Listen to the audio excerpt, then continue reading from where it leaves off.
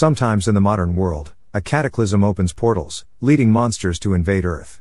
Leveling emerged in reality, forcing people into a new era. A world revolving around what level you are. The higher you are, the better. In a cave, we see a horrific monster whose level is unknown. The man looking at the monster is only level 457, unsure if it could even be defeated. The member tells him that they should leave. He tells them to leave and that if the boss got out, it would destroy Seoul. The members leave him behind. Trying to stall, he charges at the monster. Just as he is about to hit the boss, he is attacked from the side by the monster's claw. After being hit, he survives with only 5% of his health and complains that if only his level were higher, he might stand a chance. As the boss is about to finish him off, he closes his eyes and accepts his fate. He hears a clanking sound as if the attack had been blocked. He sees a man in a black hoodie in front, holding a short, glowing blade, easily blocking the boss's attack. He wondered how he might have been able to block such an attack with a small sword. The man in the hoodie, who had just found his prey, questioned why the boss was hiding in a pathetic dungeon. As the boss swings his other blade at the man evades, jumps up on the boss's large hands, and rushes toward the boss's head. The man making a swift but powerful swing takes the boss's head right off. The team leader asked who and what level the man was. The man in the black hoodie replied that he was level 1.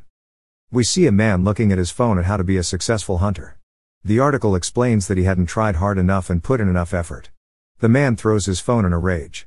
We can see that he is still in a dungeon, with a corpse still lying around. He had spent 7 years trying to become a good hunter, but the results disappointed him.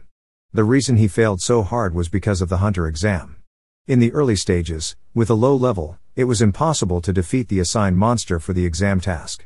Those with good equipment would swiftly clear out monsters, bringing the exam to an end with nothing for him to do. The fact that he had to work many part-time jobs just to secure equipment exhausted him. Just as he is mopping around, an older man tells him to come to him. He yells at him for taking a break and that he should return to the starting point to turn in his loot. The older man questioned if he wanted to participate in the boss raid. The young man, Geonwoo, knows that the hunter supervisor is lying to him and that they only take those who are rich. Lee apologizes and heads toward the main entrances. We see, in front of the portal, a group of people waiting around. Outside the crowd, his old high school friend, who was waiting for him, greets him. His old friend, Kim Min-sik, asked if he had leveled up yet. Lee asked why there were only a few people, mostly low-level players. This friend tells him the guild has taken a quest for an A-rank dungeon, so there weren't many high-level players with them, so the guild gave up on the D-rank dungeon to the remaining guild members. They're excited that they'll have a chance to level up. They high-five. Lee begins to worry about what level the members are at.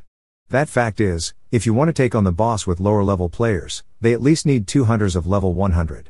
Lee walks towards a guy wearing high-level gear, the guy who is getting carried. Lee greets him, asking if he has any experience with the boss.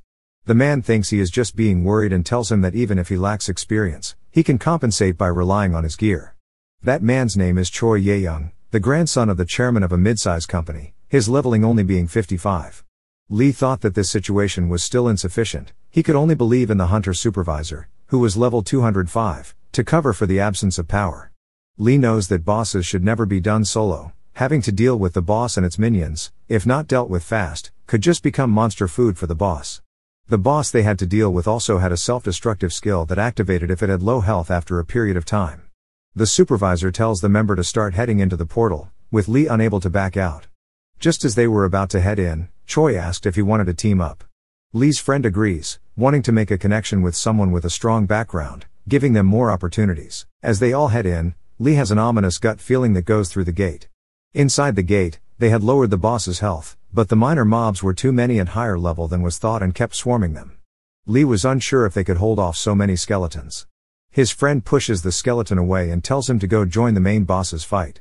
Not having much of a choice, he and Choi begin to support the supervisor. As they are trying their best to finish the boss, they see the timer for the self-destruct go down. Lee, seeing this, tells the supervisor that it is not possible and that they need to retreat. The supervisor ignores what Lee says, telling them that they can do it. While thinking that this is the wrong move, Lee is attacked by a skeleton from behind, which he dodges. He ends up defeating the skeleton, but he sees a lot more coming toward him. The supervisor wondered why the members weren't holding them off. He saw them all wounded or dead on the ground. Seeing how deadly the situation was, the supervisor called a retreat. As they are leaving, Choi is stabbed through the leg, and Lee quickly deals with the skeleton. The supervisor begins to clear a path out for them. Seeing the self-destruct timer going down, he knows they didn't have much time. Lee sprinted to the portal while carrying Choi. Just as they are about to run out of time, Choi, as if he is insane, kicks Lee backward, and with the timer running out, the dungeon caves explode. As everything turned black, Lee saw his younger self with his parents. He remembers that he wanted to be a hunter so that he could help his poor family.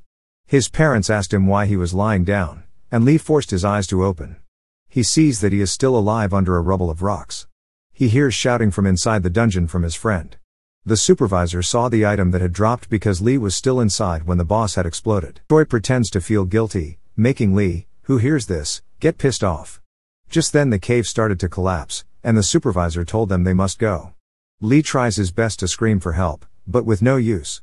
His friend cried in tears, leaving the gate with Lee trapped and unable to leave. Lee, under all the rubble, wondered what had just gone wrong and why Choi had betrayed him. Just as he was giving up, he heard his parents asking him if that was what he wanted. Lee opens his eyes, determined to get out alive. Lee, checking his status, sees that he has little health left. He squirms to turn on the light on his phone. As he was wondering if it was possible to get out of this situation, he felt a gust of wind, suggesting that there was an escape somewhere. Lee slowly starts to crawl with limited space.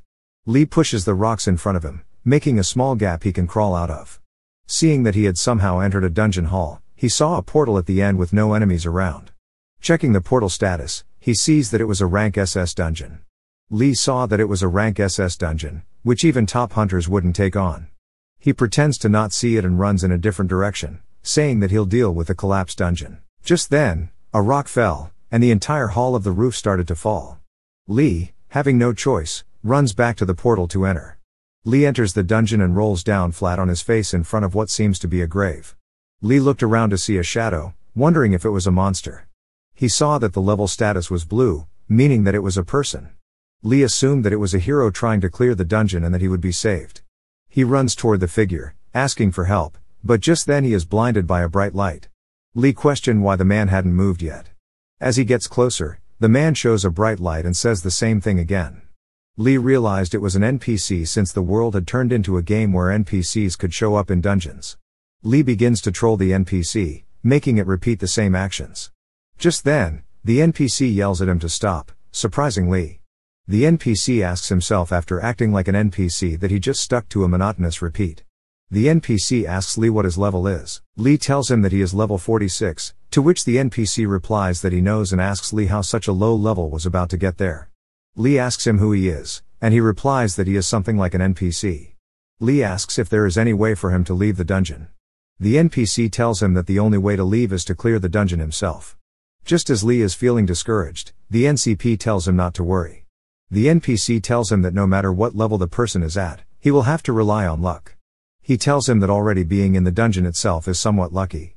The NPC cheers him on, saying that he may even get lucky and take the hidden item. The NPC says that his time is up and starts to fly up, disappearing in blinding light. Lee saw that he had been given a quest to find a weapon.